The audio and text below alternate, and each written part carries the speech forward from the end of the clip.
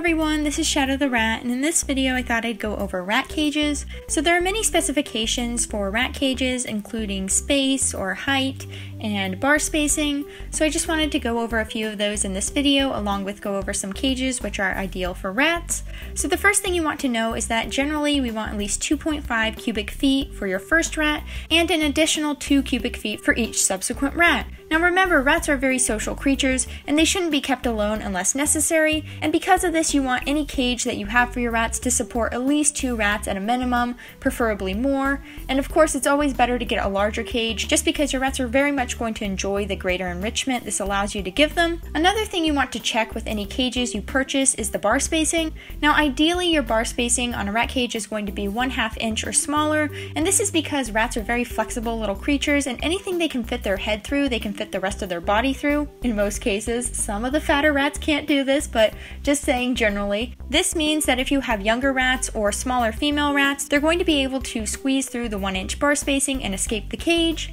Now if you have older female rats or male rats, most of the time they won't be able to escape, but you always want to check just because it's not always a given, even if you have adult rats, that they can't escape through the bars. I know in my case I've had 6 adult females, and out of these 6, only one of the rats has been able to escape a 1-inch bar spacing after a year of age. One thing you can do is get some hardware cloth, which is just this little mesh that you can buy from most hardware stores. I got mine from Lowe's personally, and then you take it and you just cut it into different sheets. You use some zip ties and you can zip tie it to your cage, and the rats can't chew through this, so if you put it on the outside of your cage they won't be able to get out, no matter the bar spacing. So another thing you want to do is make sure your cage is powder coated. If your cage doesn't have powder coated bars, this means that it's going to absorb your rat's urine and it's going to stink really badly within a few months and then be pretty much unusable. So if you're using a cage that isn't specifically made for rodents, in particular things like bird cages, you just want to check if it's powder coated, and if it's not, you can actually get it powder coated. I don't know the specifics of this as I've only ever bought rodent cages, however I'm sure you can find it if you look it up online. You also want your cage to be well ventilated. This is why we recommend wire cages over glass tanks or plastic bins. Rats are really susceptible to respiratory issues, and because of this you really don't want to put them into a situation where the ammonia can build up really easily, like in a tank or in a bin. Rats also like to climb, and they really like to be able to climb high,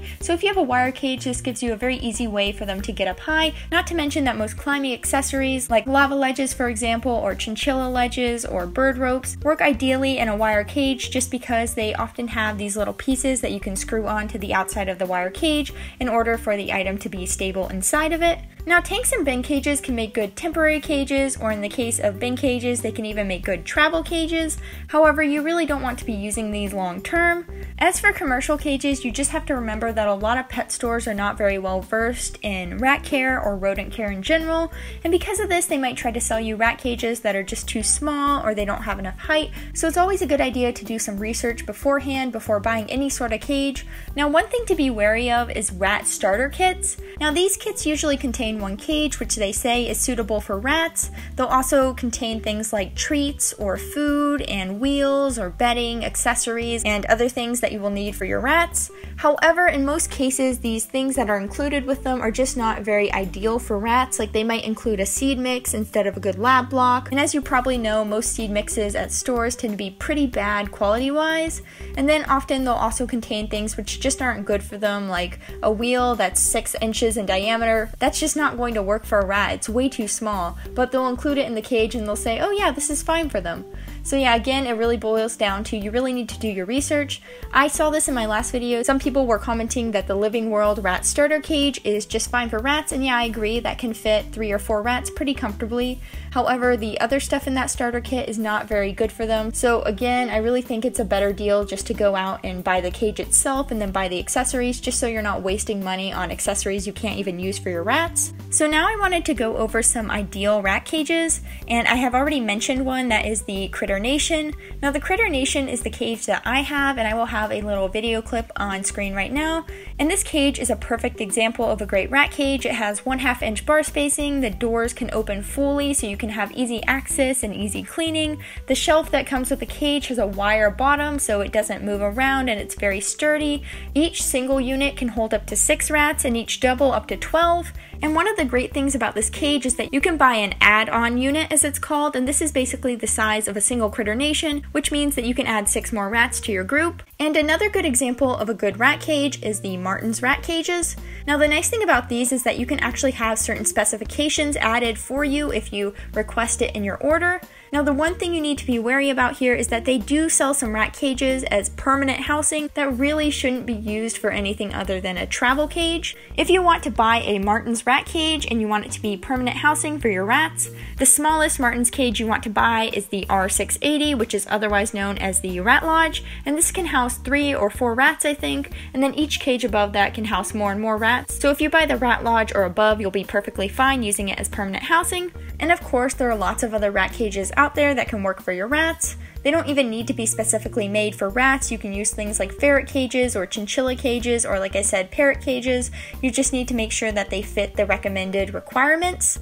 Other good cages are going to be things like ferret nations, which are going to be exactly the same as a critter nation, but they have vertical bar spacing instead of horizontal, and they also have a bar spacing of 1 inch instead of ½ inch. Another good cage is the feisty ferret, which is a little bit smaller than a double critter nation. I believe it can hold up to 9 rats. Now, one of the things about this cage is that I believe that only one of the door sides open, so it's a little bit strange. You can kind of see it in the picture here. I'm not sure if this applies to all of them. If you have any knowledge about this, maybe you can comment it down below. As for other good cages, you have things like the Ferret Tower or the Katie's My First Home pet home. And both of these cages have 1 inch bar spacing, so if you have older rats, it's probably fine. If you have younger rats, then you might need to add some hardware cloth to it just to make sure they can't escape.